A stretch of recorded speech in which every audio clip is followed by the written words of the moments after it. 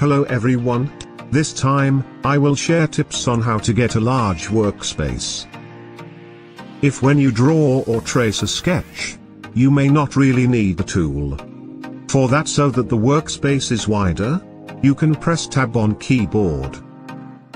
Now you can work more freely.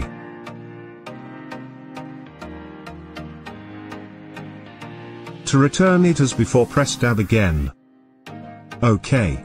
If you like this video, don't forget to click like, so YouTube will recommend this video to other friends.